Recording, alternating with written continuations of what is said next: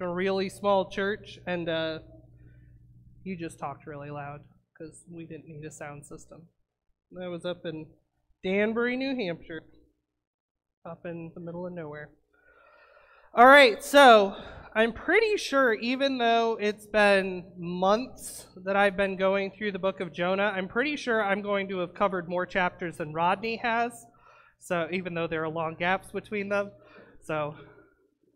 but in his defense, Jonah is a very small book. I'm pretty sure there are chapters in John that are longer than all 4 chapters of Jonah put together. All right, so we're going to pray, and then we'll dive right into it. Lord, thank you for your word. Thank you that we get to study it here freely and to focus on you. Lord, we thank you that you have laid out a plan of salvation through each one of the pages, all pointing towards the Messiah that we can now look back at and see his life and the way that he lived. Lord, please be with me as I deliver this message. Ultimately, Lord, let it be your words coming from my mouth and your Holy Spirit working through me to properly divide the Word of God and to explain the life of Jonah and the ways that you show him mercy and grace, just like you show us mercy and grace. Ultimately, through your Son, something that Jonah didn't get to experience and see, but we can now experience and see through the New Testament. His sinless life as we go through the book of John, learning about him and learning about the way that Jesus loves sinners and loves us, ultimately enough to eventually die on the cross for us and cover us of all of our sins through his mercy and his grace that we did not deserve. We deserved hell. But Lord, you have given us so much. Thank you for this church and for their willingness to serve and to come and worship you. Help us to have this entire day and our whole week to be focused on you and your word and to meditate on the things that we've learned here today. In your name, amen. All right, so I'm going to do a little bit of an overview of the previous sermons because it has been a while since we went through those. So just real quick, for Jonah chapter 1, the idea was running away from the will of God. Obviously, God told, hey, my will is for you to go to Nineveh and preach repentance, because or else I'm going to destroy them.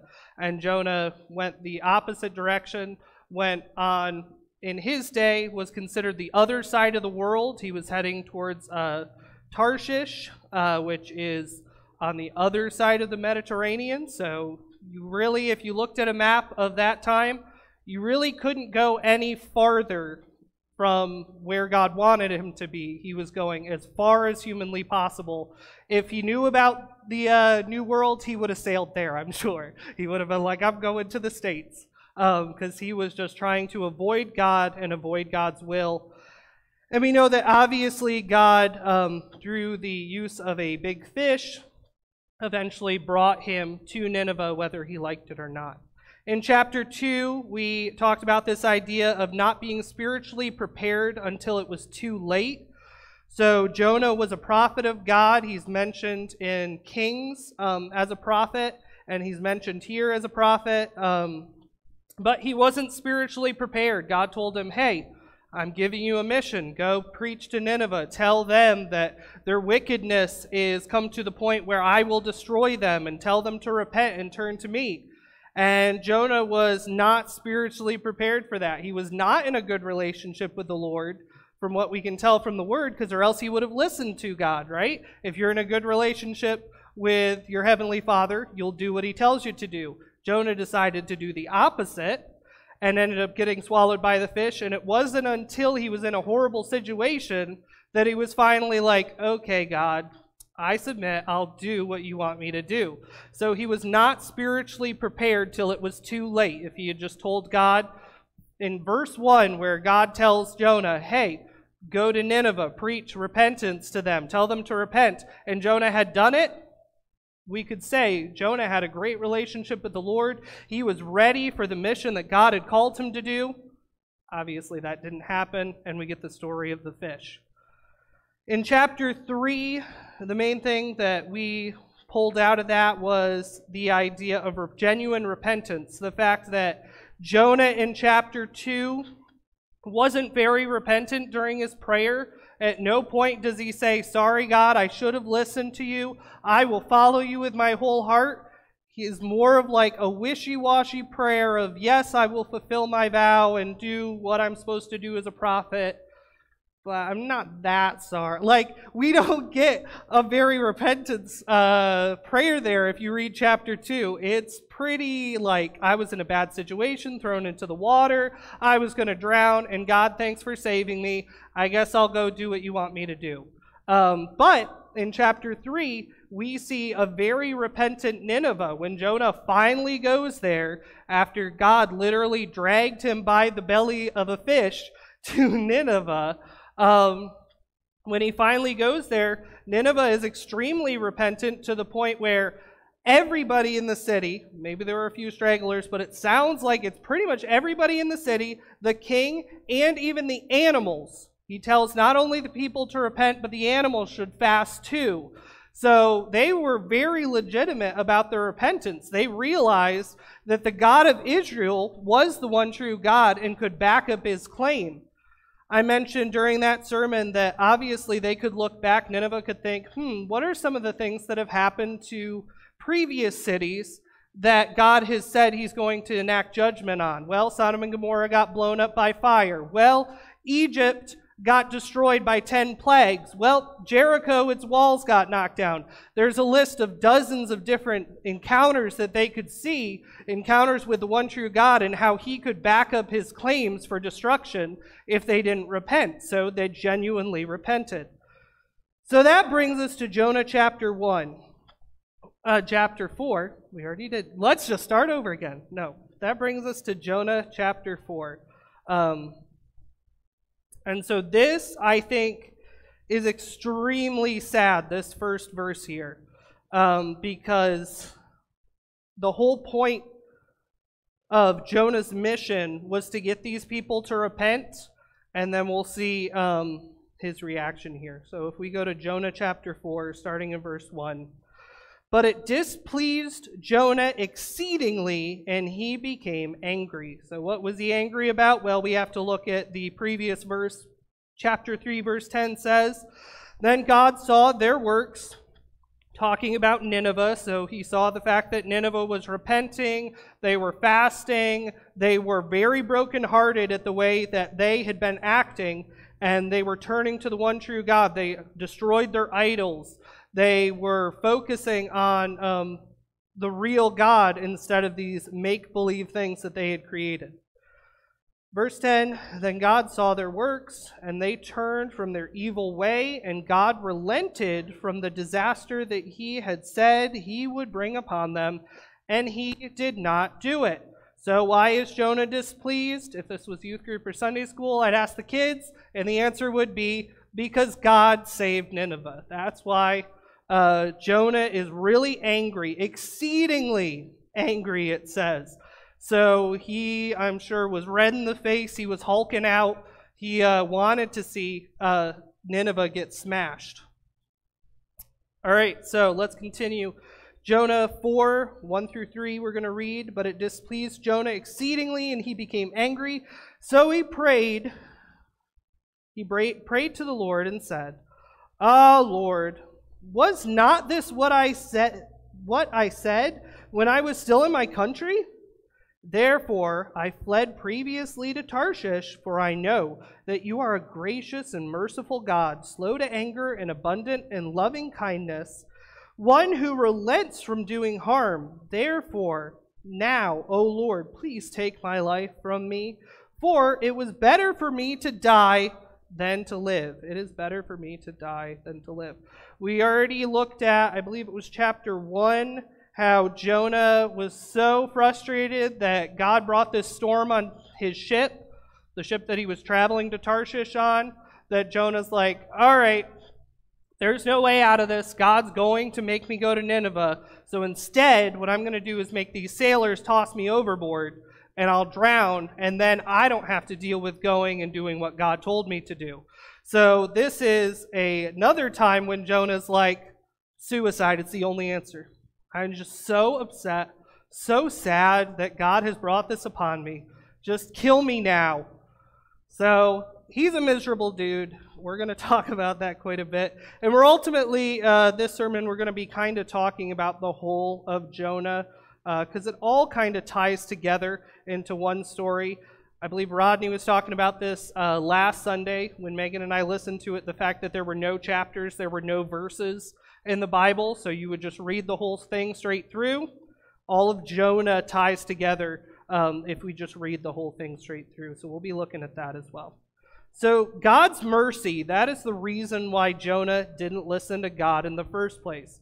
So back in chapter 1 through 2, God told him, verses 1 through 2 say, "Now the word of the Lord came to Jonah, the son of Amittai, saying, 'Arise, go to Nineveh, that great city, and cry out against it. For their wickedness has come upon me, come up before me.'" So in chapter 4, Jonah heard that and thought, well, if I actually go and tell them to repent, and they actually do it, God's going to show them mercy, because that's just how God is. So I don't want them to be shown mercy. I hate these people so much that I don't want them to survive. They're an enemy of Israel. They're the enemy of God's people. I'm one of God's prophets. I'm not only a child of Israel, but I'm also one of his prophets that he speaks through. I am special. They're not. They should be destroyed for attacking our cities and being at war with God's people. They're horrible. I've heard of the things they've done. He's maybe seen some of the things they've done. And he's like, I don't want God to show them mercy. I'm going to hop on the boat. And so Jonah gives us here in chapter 4 his reasoning behind it. It was ultimately hatred towards Nineveh and being like, God is so loving and kind. Of course he's going to save them if they repent. But I don't want them to repent because then God's going to save them, so I'll just hop on a boat and do the opposite of what God wants me to do. He, of course, asked God to kill him right after that, which he's like, if I don't get to see Nineveh destroyed and I have to deal with looking at this city and seeing them burn their idols and turning to the one true God who I've been following my entire life, I'd rather just die, because these people are horrible. They don't deserve the mercy that God's giving them. So something I want us to think about, and we're going to talk about this near the end, but just kind of have this running through your head. I think a lot of times we read the Bible and we're like, well, that's an interesting story. Well, that's a character from the Bible, or this is a person from the Bible. But I want us to think, and I try to do this when I read the Word, is this is a human being. This is a real person.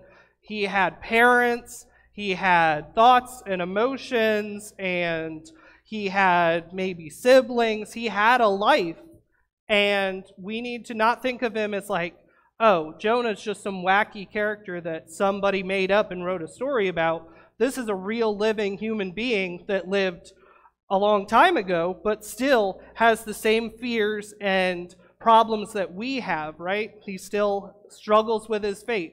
He still deals with fear of going to a nation that has slaughtered his people. So let's just be thinking it's not a fairy tale. Jonah was a real man. And also, when we get to this point where God relents from this horrible city and Jonah's like mad about it, and we think, oh, Jonah must be such a horrible person. He did not want to see all of these women and children and men and livestock and all these people die. How dare he be mad about that God showed them grace? I want us to also think through history, there have been people, and maybe even ourselves at some times, that have struggled with that, of like, that person really didn't deserve to, they deserve the death penalty, or they deserve this for the atrocities that they have done. So it's really not far-fetched for somebody to feel mad about something that they find is an injustice. But I think it can be surprising that it's coming from the Bible, which there are a lot of bad people in the Bible, but it's coming from the Bible, and it's coming from a man that is one of God's prophets.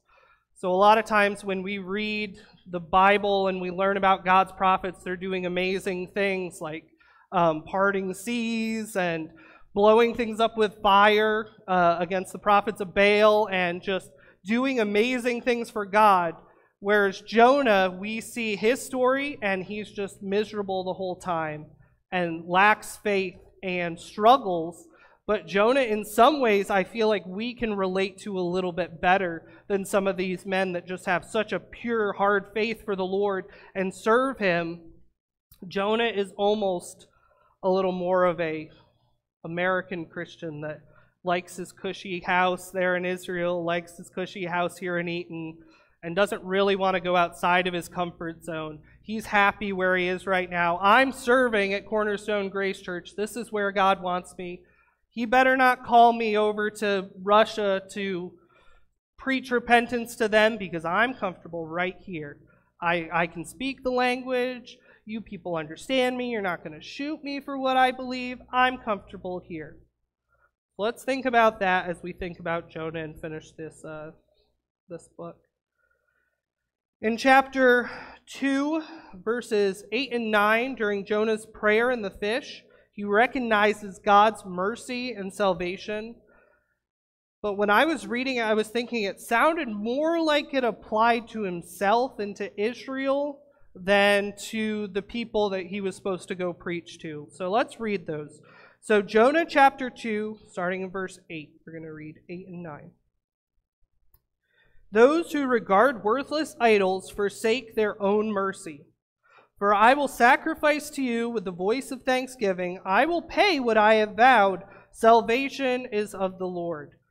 So that verse 8 kind of stuck out to me as I was going through this sermon. I was like, what are some of the... I know Jonah mentioned God's mercy beforehand. I know he mentioned God's mercy in his prayer.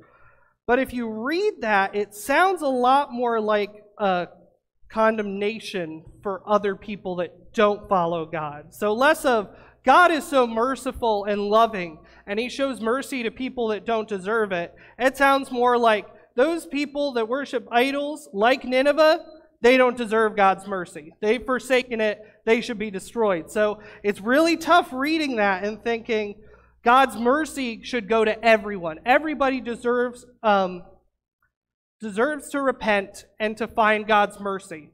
Sounds a lot more like only those that I think should find God's mercy should find God's mercy. Those idol worshippers like Nineveh, they don't deserve it. Obviously, he didn't think Nineveh deserved it because his reasoning behind going on that boat was they don't deserve God's mercy. I know God's going to show them mercy. I'm hopping on that boat. I'm not going to tell them about God's mercy.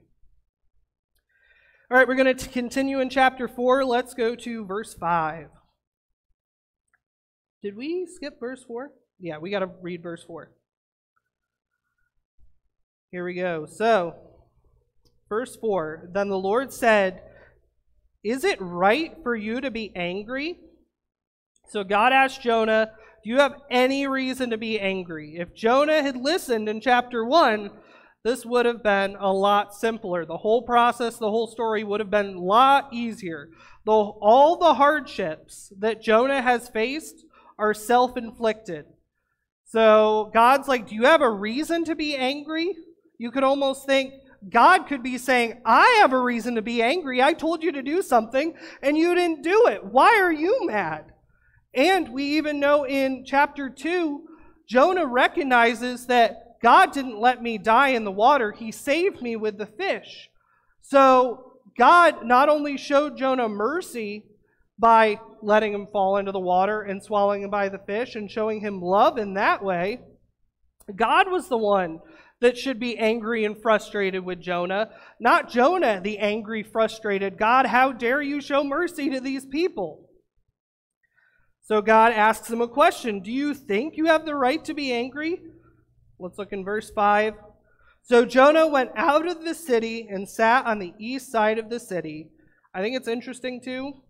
We don't get a response from Jonah. Jonah's in the city, just preached repentance.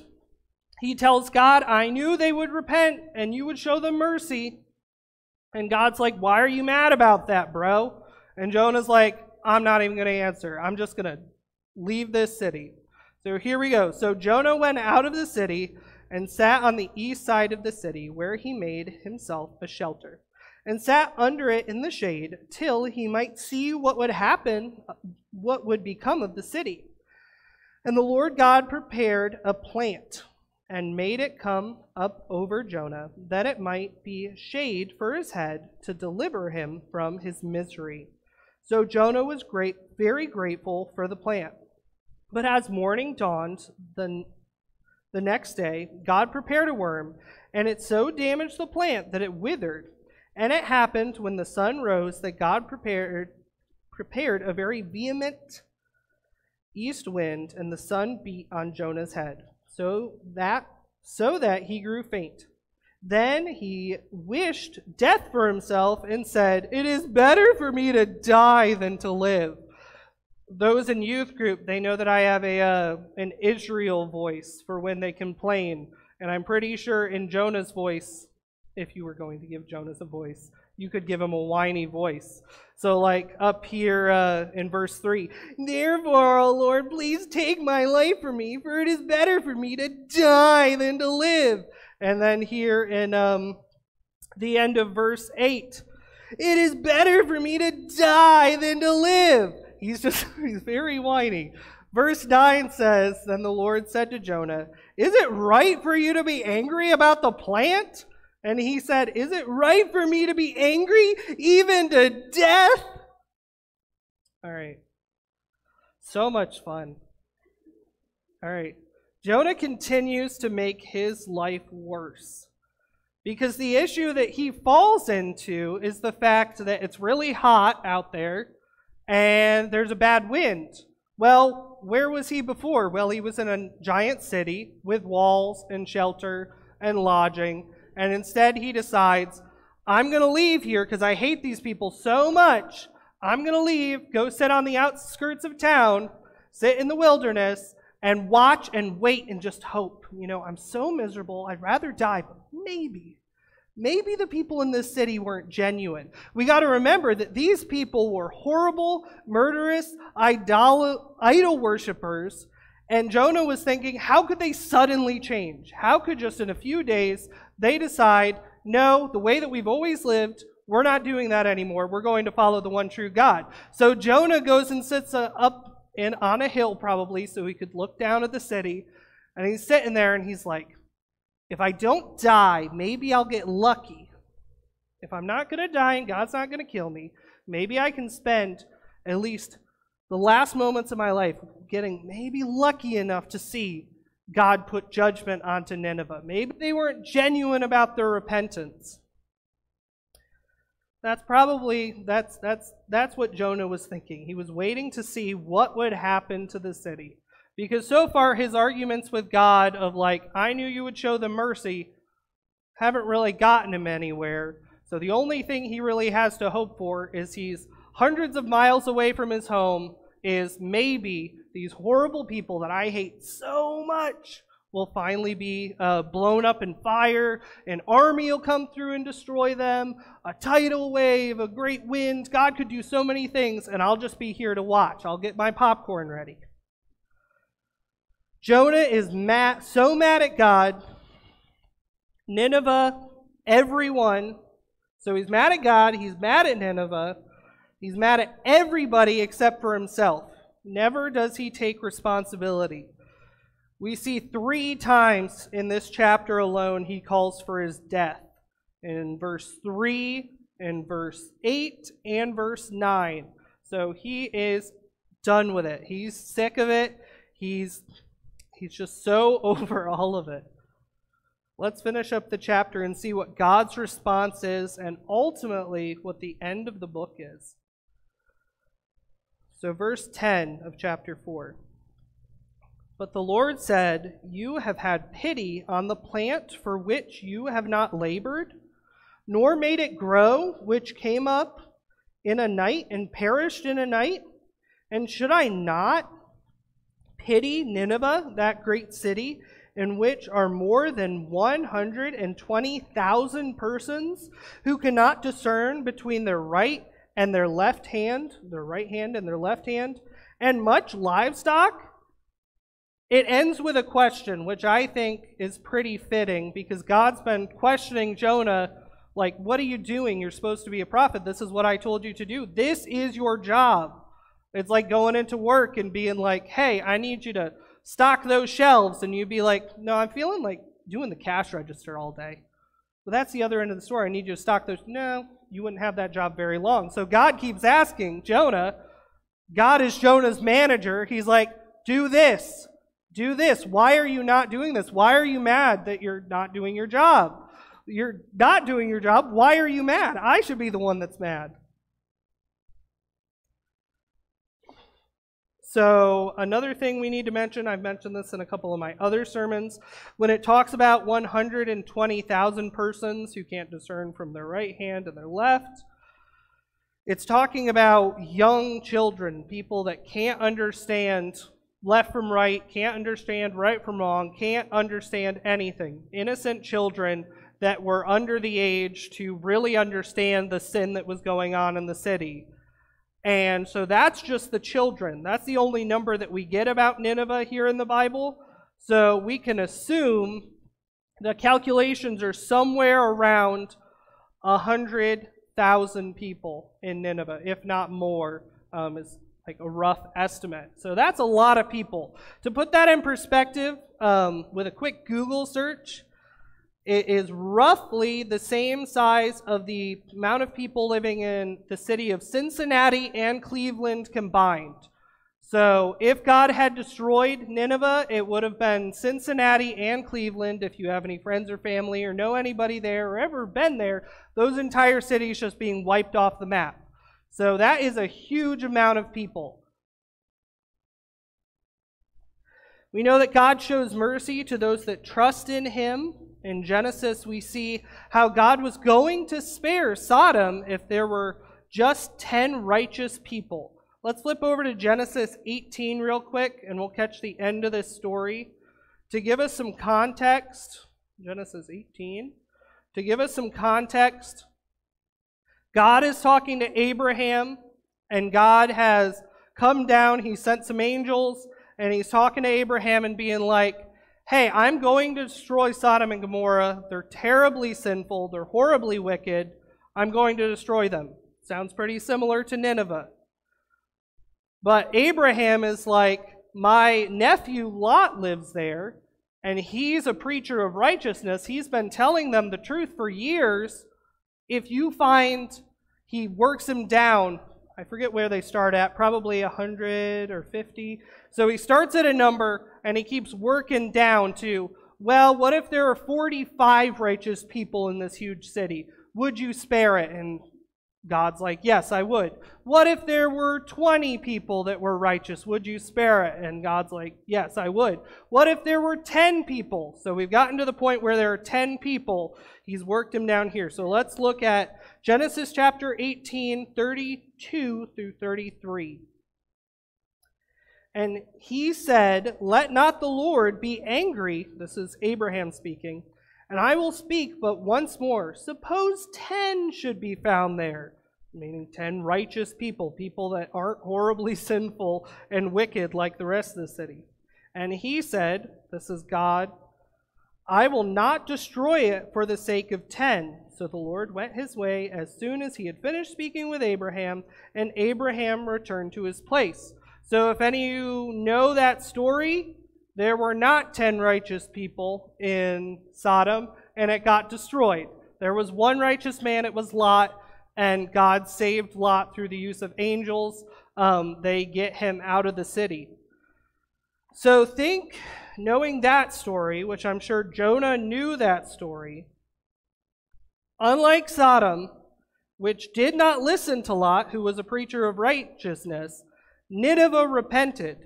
So not just 10 people, but the entire city. So God would have shown mercy to just 10 people in the city of Sodom. Of course, God would show mercy to an entire city that turned to Him. And we see that in verse 10 of chapter 3, if we want to flip back to Jonah. Then God saw their works, and that they had turned from their evil ways, and God relented from the destruction which He had said He would bring upon them, and He did not do it. So it wasn't just a verbal thing, or we're going to fast. It was them destroying idols, them turning to the one true God, them, I'm sure, we don't get all the details here, but I wouldn't be surprised if the people were like, we got to find this Jonah guy. He knows more about the one true God. He's got to tell us, how do we worship this one true God? And Jonah's like, you guys are doomed anyways. I'm going to go sit on the hill till God blows you up because I know none of you are genuine. Because these people were trapped hundreds of miles, not trapped, but they lived in a city hundreds of miles away from the priests and the God's word that was in the temple, and they were away from all of that. So all they had to go off of was maybe some stories and then what Jonah had told them. And these people, being genuine, repentant people, I'm sure were looking forward to the different things that God would bless them with, and what are the promises that God has made in the past. And Jonah, instead of being there and continually being like, these people are genuine, let me tell them about all the great things God has done for my people and he can do for your people, and the fact that there's a Messiah coming who will save us from our sins. Instead of doing that, Jonah decides to go work on the cash register and not stack the shelves. Sorry, I worked at Target, so all my analogies are, store related.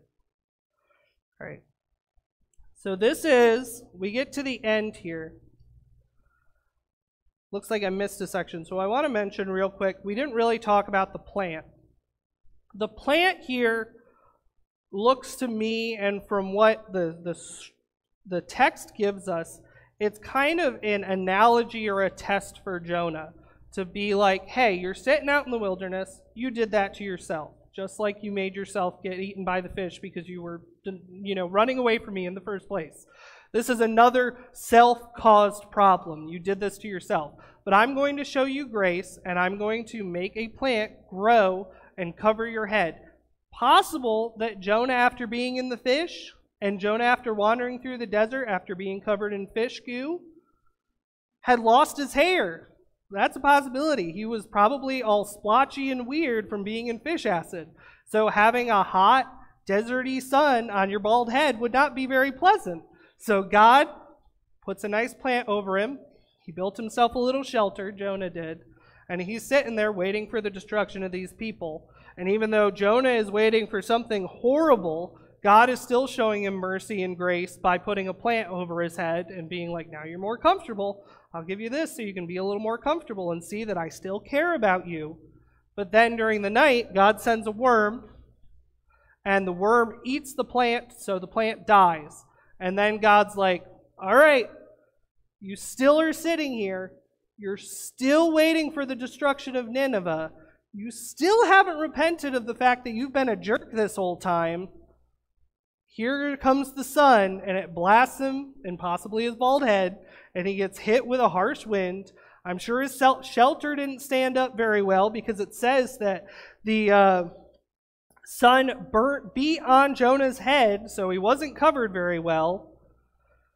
So God uses this as a learning lesson for Jonah to be like, obviously God knew what Jonah's response was, and everything that happens in the life of Jonah and in the Bible is for us to learn from. But God shows him, and he shows us, the ridiculousness of Jonah's stance right now. The fact that Jonah cares more about this plant, that Jonah had no hand in making. If Jonah had been there like, I got some seeds, I'm going to water it, I'm going to tend it, and I'm going to make myself a nice little shrub to protect me, maybe he would have had a little bit more of a, God, how dare you? I worked really hard for that. But God made it. Jonah didn't work hard for it. Jonah didn't ask for it. Jonah didn't do it. But he's still mad. He's like, that thing was mine. That was my buddy. I care more, which is God's point here. I care more about that plant than I do the city that is filled with hundreds of thousands of people. I'm sad that that plant tipped over and died than hundreds of thousands of people dying. So it's God putting in perspective to Jonah, why are you mad? Why is this what you care about instead of these people? Why does a plant have more value than human life?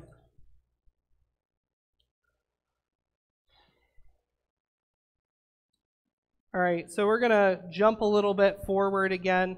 We were just talking about Sodom and Gomorrah. Jonah is not... let's talk about this. So the end of Jonah chapter 4 and the end of the whole book is really weird way to end a story. It's like if you're reading a novel and you're going through the story and this would not probably become like a bestseller because it doesn't really have an ending. It kind of ends with a question and you never get to hear what Jonah's response was. So far in the chapter, his response was, if he did respond, was, I don't care, just let me die. Because that's been his response so far to God. But we don't get a response. And I think I mentioned maybe in my first sermon that maybe Jonah's answer, if he did answer, and it's not recorded here, when God's like, don't you care that these children that haven't done anything wrong are going to die? And all the adults are going to die, and the animals, everything would have died in the city if it wasn't for my grace and mercy. It's possible, and knowing Jonah's character, I just have this feeling, could totally be off, that Jonah, at least in his heart, was saying, I don't care. He's like, I'm over it, don't care. And it's possible, let's look at some possibilities that I came up with for how this story ends.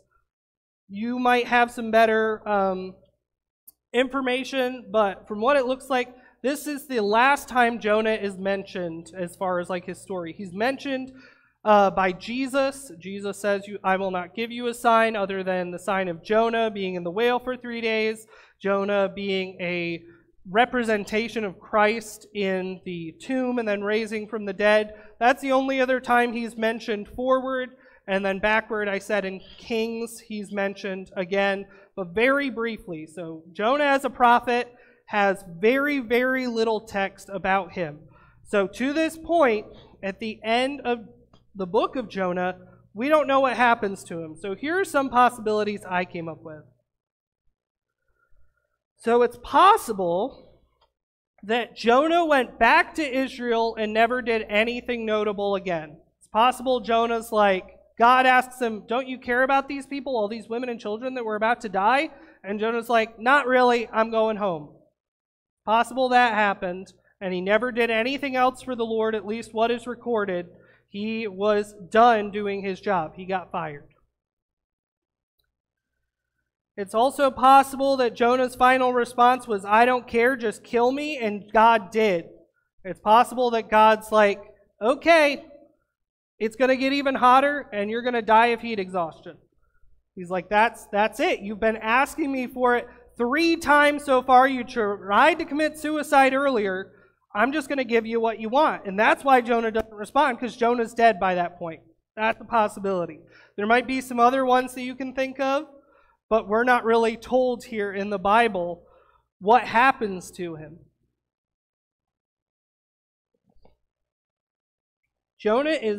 I think Jonah's very interesting. God uses him to save an entire pagan nation. Hundreds of thousands of people worship the one true God because of his preaching. Jonah was one of the most effective prophets in the Bible because people listened to him. So we got to keep that in context too. The fact that most of the other prophets in the Bible weren't listened to. They were beaten up, they were murdered, they were having their scriptures burned, torn to pieces, they were stoned, all sorts of things. But Jonah, being a horrible example of a prophet, once he finally went and did what God told him to do, God used him in an amazing way and saved hundreds of thousands of people from destruction that started worshiping the one true God. So we have to understand that's not Jonah's doing. That's God dragging Jonah there.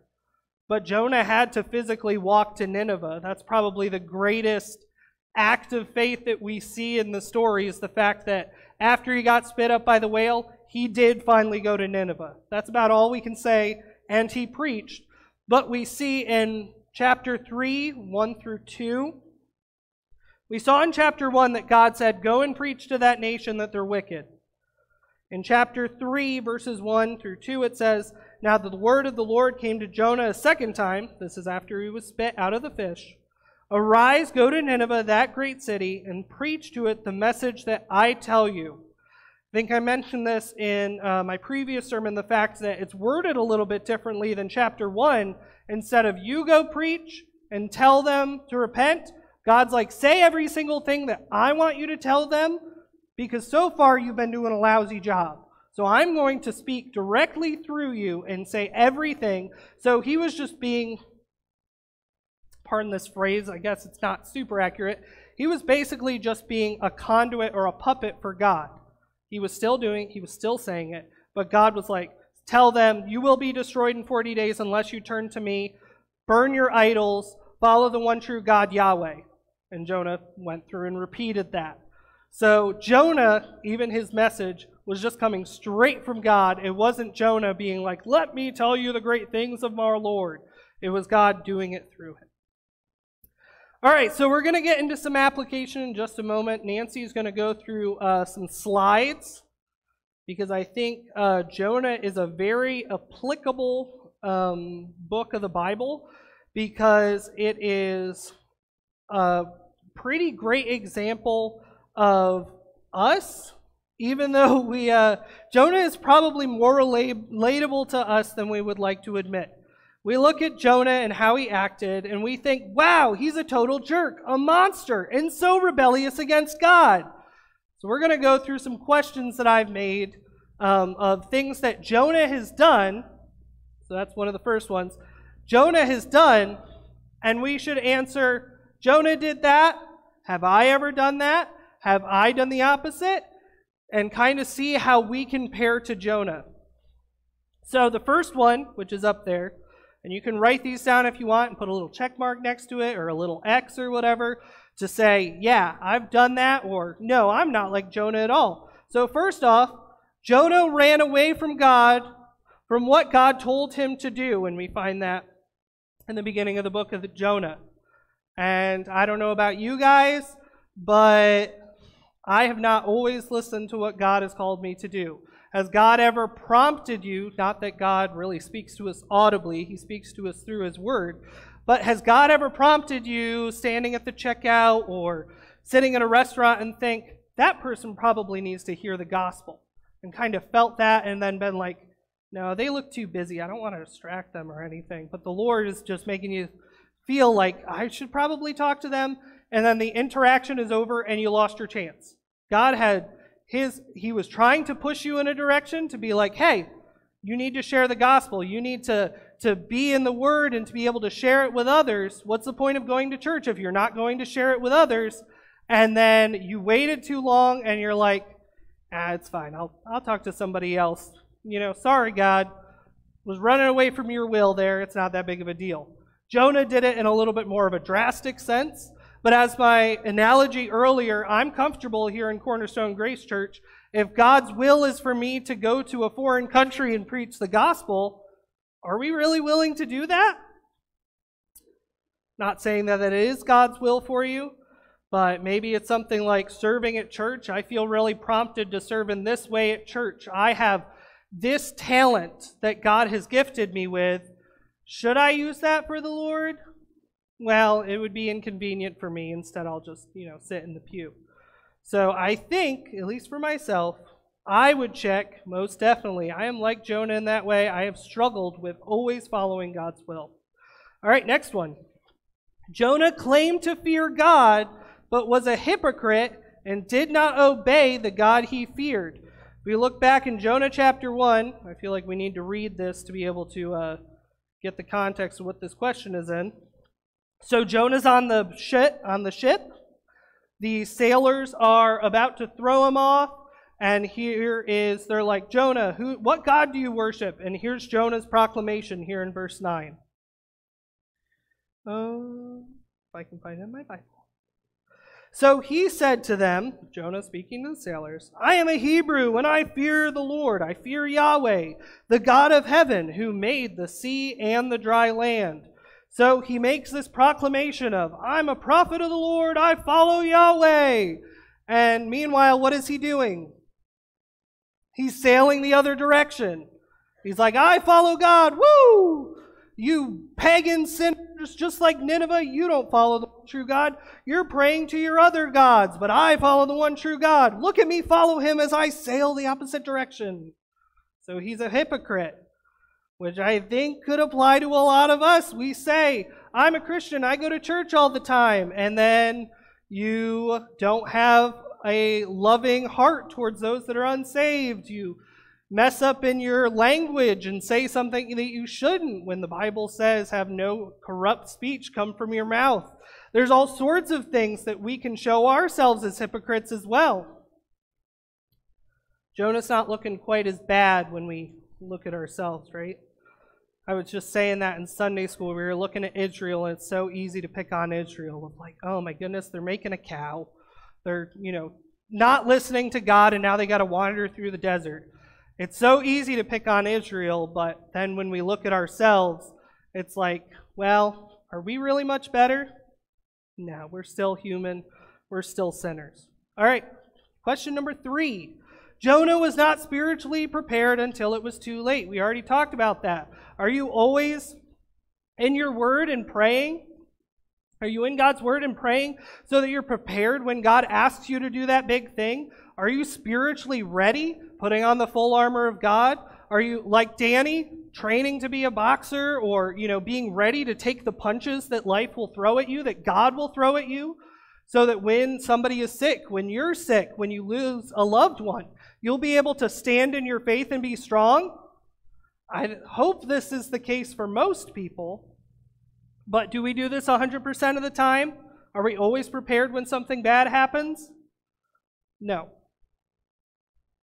So we need to be spiritually prepared, spiritually fit. All right, question number 4.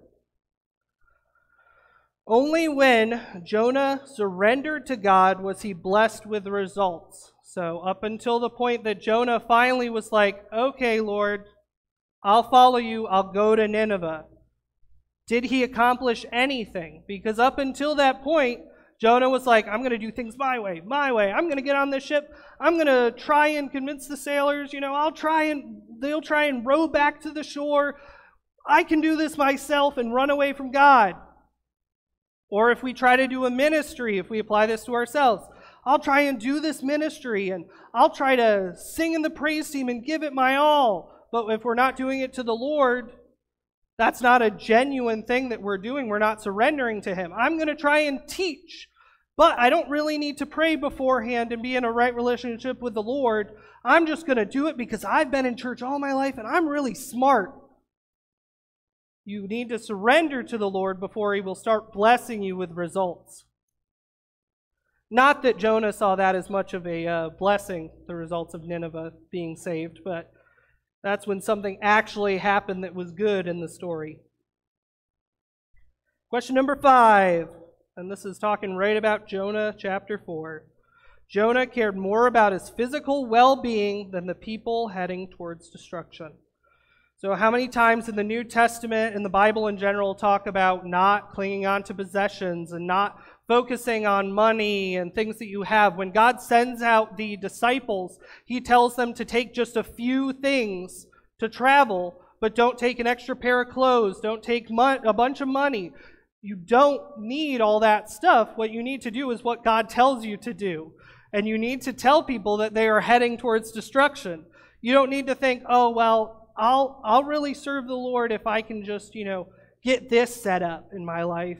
If I'm comfortable with, where I am financially and, my job is a little more hectic, maybe I can serve the Lord a little bit more.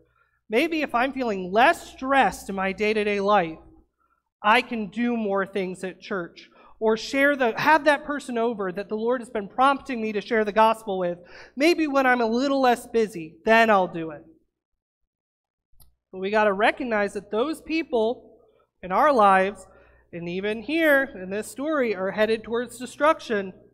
These people, if they had continued in their sinful ways and God had destroyed them at that time, they would have all gone to hell. They would have gone to Hades and then to hell, but they would have all gone to eternal punishment and suffering. Same thing happens today. If one of your friends that you know is unsaved and you're like, I really think maybe I should be, sharing the gospel with them, but I'm just too busy. I don't have time. And then something happens. They're in a car accident. Something horrible happens. You recognize that their destination is the same destination that Nineveh had, being rebellious against God. All right, and the last one here, which I'll take a few moments to talk about. God shows mercy and grace to Jonah and the city of Nineveh when they do not deserve it. So God keeps showing, first off, he showed mercy and grace to Nineveh by even saying, these horrible, wicked people that are constantly rebelling against me and following other gods and should be destroyed, I'm going to send a prophet to them so they can hear the truth and not be destroyed. That's mercy and grace right there. He's shown mercy and grace to Jonah by when he decided, I'm going to kill myself by jumping off this ship. God saved him with the fish, and Jonah even recognizes this in chapter 2. Or when Jonah is sitting out in the desert, God gives him a plant. He shows him mercy and grace. He's trying to get Jonah to repent like Nineveh did. Let's flip over to Ephesians, because let's talk about the mercy and grace that we are shown when we do not deserve it. So Ephesians chapter 2, it should be up there. We're going to read this chunk.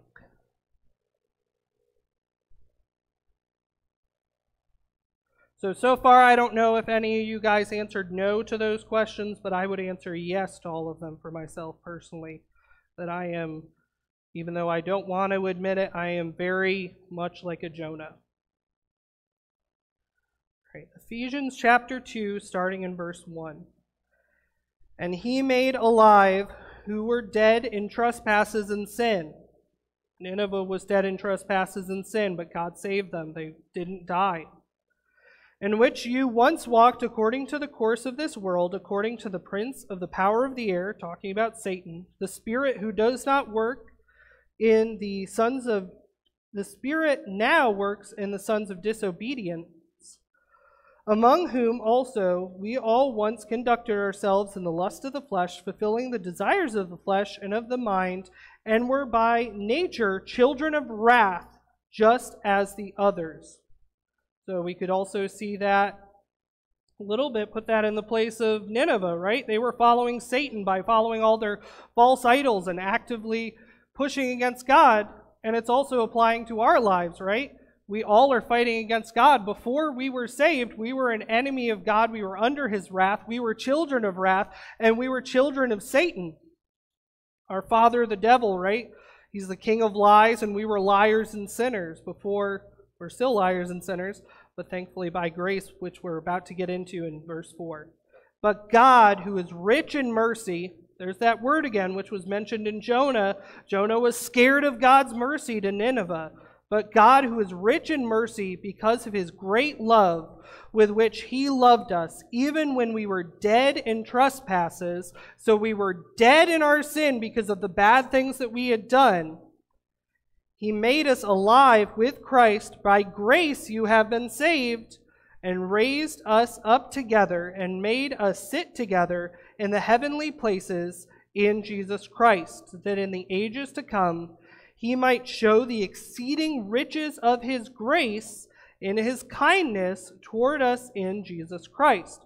For by grace you have been saved through faith, and that not of yourselves, it is a gift of God, not of works, lest anyone should boast. For we are his workmanship, created in Christ Jesus for good works, which he prepared beforehand that we should walk in them. So that shows us that ultimately, did Nineveh deserve God's mercy even after they repented? No. Because up until that point, they had been an enemy of God. God showed the mercy when they did not deserve it. Did Jonah deserve to get swallowed by a fish and saved?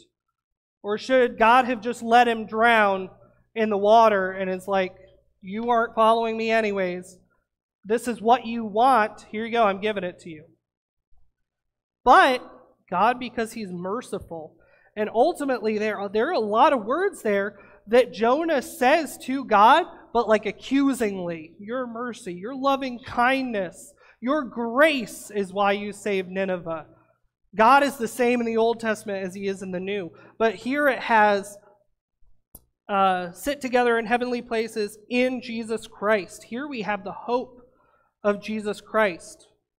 The fact that we were dead in our trespasses, we were just like Nineveh, heading for a destination which we rightfully deserved because we were rebelling against God. We just listed a bunch of things that we agree, I've been like Jonah in that way. I've been like Jonah in that way. Those things are all sin. All of that stuff is sin, and therefore we should be condemned because God is a just judge. He says, if you break my law, if you do not listen to me, if you break my rules, you will be punished and you will go to eternal torment. But, which I think my dad says this quite a lot, one of the most amazing phrases in the Bible is, but God, because it'll list all these things about how you're a horrible sinner, you don't deserve God's mercy, you deserve his wrath, and then, but God showed us grace and mercy through Jesus Christ.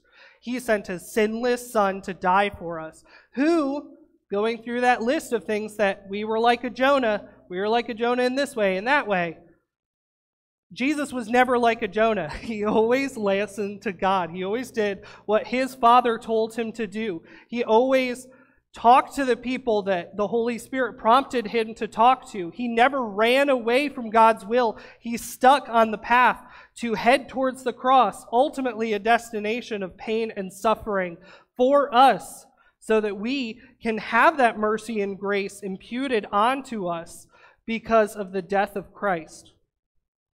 So, final thought. I know I talked a lot, almost as much as a Rodney.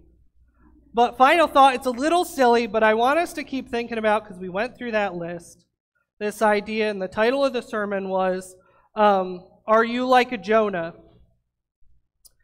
Final thought, let's keep thinking about being less like a Jonah and more like Christ. So look at the things that Rodney preaches about in John and the way that Jesus consistently follows the Father and consistently goes to the lost and goes outside of his comfort zone. We have to recognize Jesus was fully God and fully man. Some of those interactions were most likely uncomfortable. Him to go talk to a prostitute, somebody of his stature probably wouldn't talk to. So the human side might have been like, this is what God wants me to do. I got a little bit of butterflies, but I'm going to do it. We don't know exactly how. I don't want to say that for a fact. But he did God's will, and that's what we need to do. That's ultimately the point of Jonah, is God showing mercy to those that don't deserve it and to follow God's will, even when we don't want to.